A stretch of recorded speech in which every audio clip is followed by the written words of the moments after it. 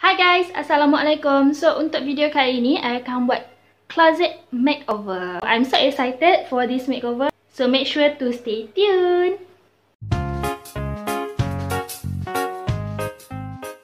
Okay, so first step, kita akan bawa keluar semua I punya baju.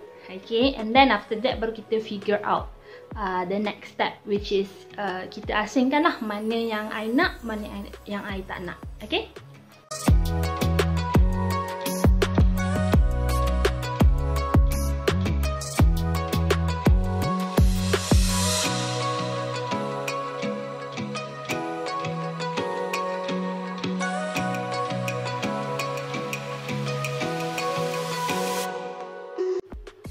Okay, so lepas tu I akan bersihkan I punya almari guna tisu basah.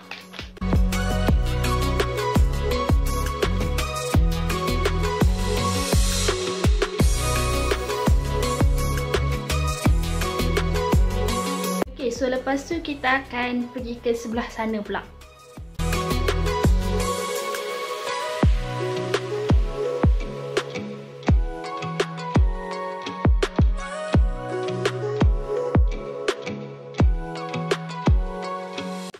Okay, dah siap. So ini adalah I punya suit and also I punya blazer.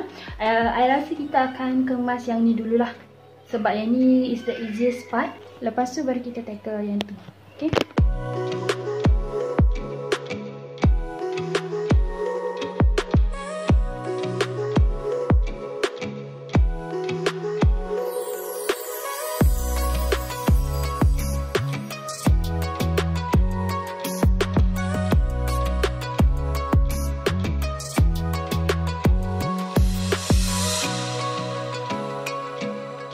Okay, so I dah siap kemas semua I punya blazer ikut colour. Okay, merah, maroon, pink, light purple, blue, olive green.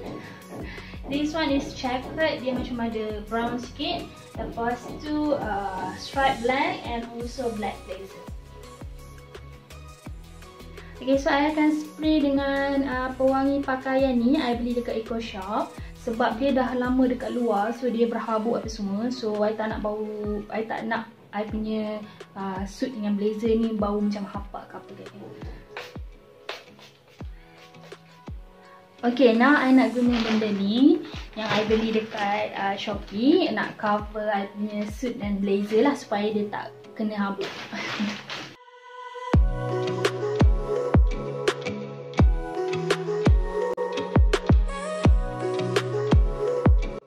So I dah masukkan semua blazer and I punya suit dekat dalam ni.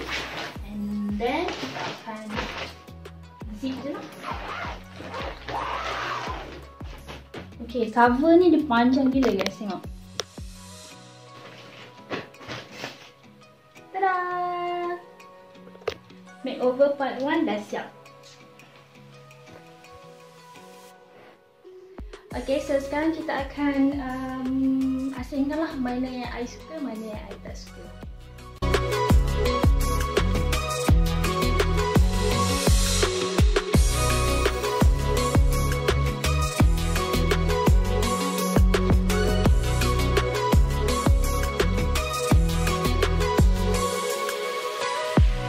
Okay, so mana baju yang I tak nak, I akan keluarkan. I akan letak dekat tempat lain.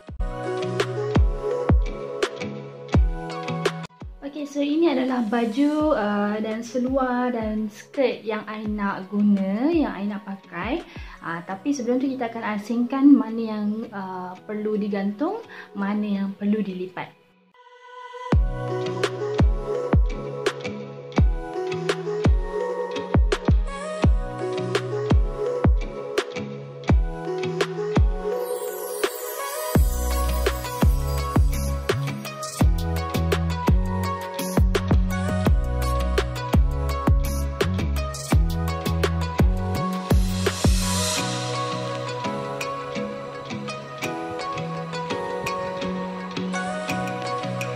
My phone's battery is dead, so that's all I got. Sorry, but are you ready for the reveal? Okay, this is the before. Mulik IKEA very messy sebab semua ada kat situ. And then this is the after. So nampak lebih kemas. And then I punya blazer dengan suit pun dah tak berhabuk dah lepas ni. Sebab dia dah masuk dalam tu kan. So I suka sangat, nampak lebih kemas lah. And then this is I punya almari. So nampak very messy.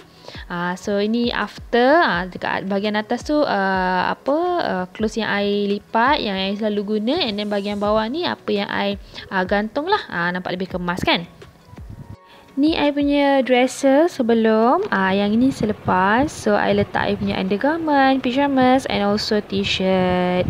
Okay, so lepas I dah habis makeover semua, I dah gantung semua baju, dah lipat semua baju, I kemas I punya katil, I bersihkan I punya bilik, I sapu, I mop everything lah. Memang penat sangat-sangat tapi memang berbaloi. Thank you for watching. Don't forget to like, comment and subscribe.